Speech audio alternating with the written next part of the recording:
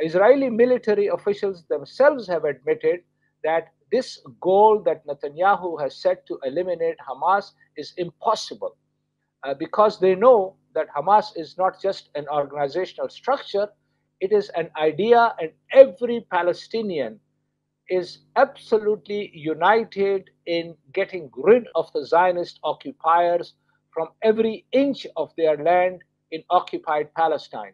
And we have seen over the last not just 1 year, but 76 years that the Palestinians have been resisting the Zionist occupiers, and they cannot be defeated. An idea cannot be defeated. And so, in that sense, it is an impossible task that the Zionists have set for themselves, but now they have got trapped in their own rhetoric.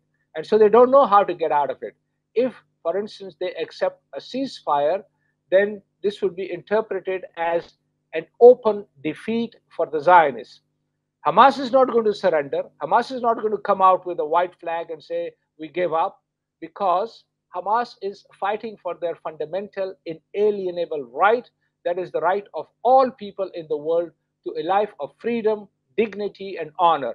And so, for that, they are prepared to struggle as long as it takes in order to achieve their objectives. And I can clearly see that the Zionists will not achieve their objectives. They keep on expanding the war as they have now done against Hezbollah in Lebanon, but they're not going to succeed.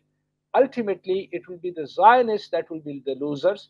We also see that literally tens of thousands of Israelis are fleeing the country because they see no future for themselves in that illegitimate entity anymore.